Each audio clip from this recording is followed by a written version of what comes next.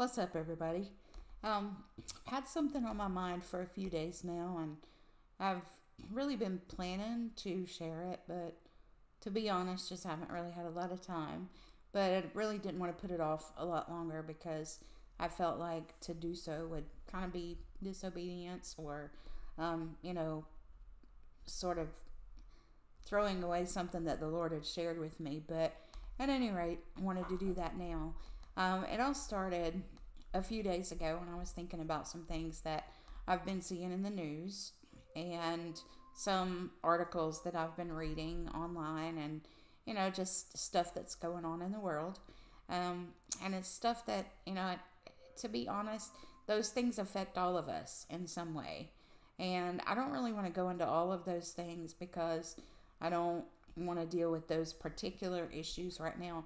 It's more or less the overall concept that I felt like the Lord was sharing with me and really placed on my heart to share with you guys too. I am not a prophet, so it's not my specific job to deal with particular issues the way that some would do. I'm more of a teacher, evangelist. I like to lead people to Christ and let them know Him through His goodness and through His Word. So those are really the things that kind of capture my heart and the things that I like to share. So I've not been doing a great job of that lately because we have been so busy. And as you can see today, I'm not even really super prepared. No makeup, red face, nappy hair. Gonna take care of that later today. But I just really wanted to get this out there while it was still fresh in my heart. And I've asked the Lord to help me discipline my time to start getting these things out there when He starts showing them to me. But anyway, I was thinking a few days ago about these issues and how these issues in society affect us today and what it means for us and what it looks like and how it's changing things and really too how they break my heart. And I know that it's not just my heart they break a lot of people's hearts, people who love the Lord and who love people and they want to see some things change. Um, and it really made me think about how we are supposed to be in this world but not of it. Sometimes that's hard for people to understand. It's hard to kind of grasp and figure out, what exactly does that look like? Or what exactly does that mean? And it really led me back to this passage. It just kept going through my head over and over. And it was the conversation that Jesus had with His disciples not long before He was crucified. And He made the statement, and I'm going to read it, so I'm going to look down from time to time because I've got some verses open here and some notes that I really wanted to make sure I didn't miss. But it was in John chapter 14, verse 30, and Jesus said, "I will no longer talk much with you, for the ruler of this world is coming, and he has nothing in me." So that made me start thinking, and when I start thinking, I kind of meditating on a particular scripture, I look at it in different versions and translations, and I liked how the New Living Translation said it as well. The New Living says this: "I don't have much more time to talk with you because the ruler of this world approaches. He has no power over me." And I spent some time studying the chapter more because, whenever you read a verse in the Bible, it's not just about that verse. It's about everything that happened before it, after it, all around it, in the context and in the context of the conversation. So I started studying the whole chapter, reading back through it as I meditated on that verse. Um, you know, that's really what we want, right? We don't want the ruler of this world to have anything in us. We certainly don't want him to have any power over us. And it seems like more and more I'm seeing people that I never thought would fall, and sometimes that includes me myself. We thought that we would never see certain struggles, but we're human, and what we have to understand is that we are in a fallen world. So we are in this world, but we are not of it. We're of a different world. Well, what does that look like? That's the big question. Okay, I get it, but what does that look like? Well, so I spent some time thinking about that too. And it really came down to this. It means us looking like Jesus, Jesus looking like the Father, right? It really is kind of that simple. And when you go back and you look at the rest of that chapter, gonna kind of hit a few scriptures that were before that one, because I do have a point I'm going to kind of wrap up with here in just a minute, but these kind of lead to us. I don't want to miss any of the steps, we got to get there. But in this entire chapter, like I said, he's talking with his disciples, and he has said that he's going to prepare a place for his followers. And Thomas said, well, we don't really know where you're going, so how can we know the way? And that's when he said the famous quote that a lot of people know this verse, I am the way, the truth, and the life. No one comes to the Father except through me. So we're all familiar with that, but again, what does that look like? And so he goes on to say, if you had known me, you would have known my Father. And from now on, you do know him, and you have seen him. Meaning that, when you see Jesus, you see the Father, and vice versa. So Philip then says, show us the Father. And Jesus, he's patient and kind. But in this moment, he's like, have I been with you so long, and yet you still don't get it, Phil? That's really what this conversation was like. He said, he who has seen the Father, or who has seen me, has seen the Father. And that kind of led on into the next thing, which is where he says that, when he goes away, he's going to send another helper. He's going to send a comforter. And of course, I'm sort of jumping around a little bit here, but that's basically what he's saying. He says that whoever dwells in him will do greater works than he has done. And I don't know about you guys, but that blows my mind sometimes, thinking about how Jesus has said that we, because we're a part of his followers, has said that we can do greater works than he did. That's just hard for me to wrap my brain around, right? And I'm guessing maybe you guys feel that way. I don't know. Maybe I'm the only one that feels like that, but I don't think so. Okay? So he says that he who believes in me, the works that I do, he will do also. So whatever Jesus did, we do if we believe. And what did Jesus do? What the Father said to do. He believed the Father, so he did what the Father said. And we believe Jesus, so we're supposed to do what he says. Okay? And he says, whatever you ask in my name, that will I do, that the Father may be glorified in the Son. So whenever we do a greater work than Jesus did, if we can even wrap our brain around the thought that Jesus said we would do greater works, we're glorifying the Father. We're glorifying the Son. It's all for their glory. It's for his glory. And it's at this point, because they're wondering, and rightfully so, but how can I possibly do what we've seen you do, Lord? And in today's world, how can we possibly do what Jesus did all those thousands of years ago? And it is because he sent that helper. He sent the comforter. And he says, the Spirit of the truth. Well, let me back up. I'm in verse 16, by the way. Still in chapter 14. He says, and I will pray the Father, and he will give you another helper. So we don't have to do it alone. He's a helper. That he may abide with you forever.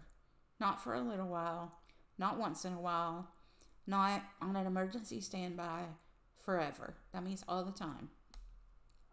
The Spirit of truth, whom the world cannot receive, because it neither sees him nor knows him, but you know him, for he dwells with you and will be in you.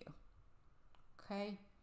I want to park right there for a minute and just kind of go back to what I was saying about, the issues in our society that break my heart. They're completely against scriptural standards, and I won't talk about that today either, but just those things. And so many times we sit back and we think, but why don't they get it? They, meaning, of course, people who don't believe or who don't have a problem with some of the things that we see in the world today. And this scripture, verse 17, says it. the Spirit of truth, whom the world cannot receive. So people who have not professed, that Jesus is Lord over their life, they don't submit to his lordship. It's not really just that they're being rebellious all by themselves, although that is true, but they're not being all rebellious by themselves. It's not that. What it really comes down to is this: the world which they're in, remember, we're in the world but not of it, they're actually of it as well. They can't receive the truth. It says the Spirit of truth, whom the world cannot receive, because it neither sees him nor knows him. So that puts a real mandate on our lives, doesn't it? If we think about it in those terms, what it really comes down to is we have to look like Jesus and do what he did, even the uncomfortable things, so that the world will see. That's how people began to receive Christ, was by seeing what he did, the works that he did. And in these dark times, it's going to take greater works to get people to see the truth, to open their eyes. And again, we don't have to do it alone. We have the Holy Spirit, the helper.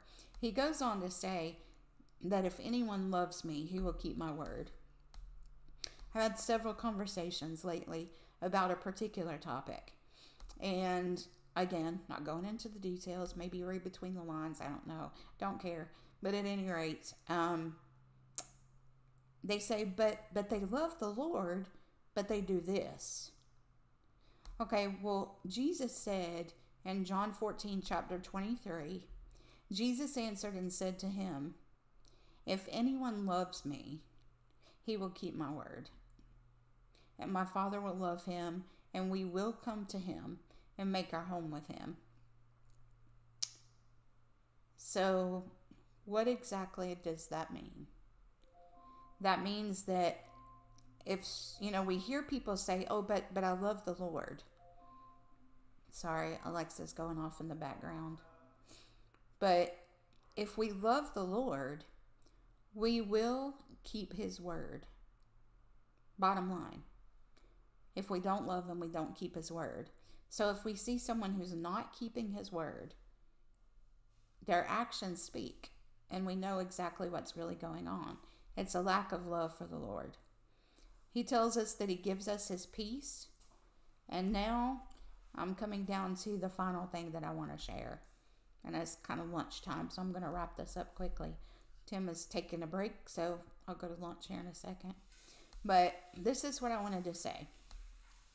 It all comes down to that verse 30.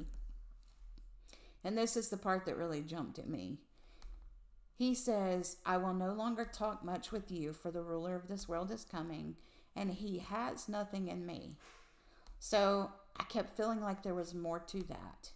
And when I opened it up and started looking at the meanings behind the words, and I saw that phrase, he has, something about that just triggered for me. And I started looking at it in the original language. And here's what just blew my world. It was amazing. In the original language, where it says, he has nothing, or he hath, in the King James Version, he hath nothing. That word in the original language is the word echo. It's the word echo. And when I saw that, I'm telling you, I just wanted to shout. I started to pace through the house. I was so excited just thinking about it, mulling over it, thinking about it. But the word echo, he echoes nothing in me. The enemy of this world echoes nothing in us. But then that made me start thinking about what he had said just a few verses prior, where he said, I am in you and you are in me. He has us. We have him. We are echoes of Jesus. Jesus is an echo of the Father. And every time we do something in his name that is genuinely, legitimately led by the Holy Spirit in his name, we are echoing the grace that he shared all those years ago and the promises that he shared. And so that, my friends, is what I wanted to share with you today. You're not living in this time on the earth by chance. It's not an accident. You're here because you're an echo of Jesus. And the sound wave of your life, the impact, you know what sound waves look like, and how, like if you drop a rock in the water, how the waves go out. You're that in the kingdom of God. You're a ripple in the kingdom of God. We all are. And we are duplicates that are resounding out from the cross all those years ago. We're an echo of Jesus. I just really want you to keep that in mind as you go through this weekend and through this week. Never take your stance for granted. You have power in you that you may not even realize.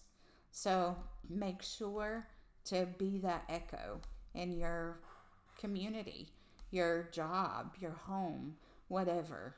Be that echo, because just like Jesus changed the world all those years ago because of his Father, we have the power to change the world by just being an echo like he told us to be. All right, y'all. Have a good day.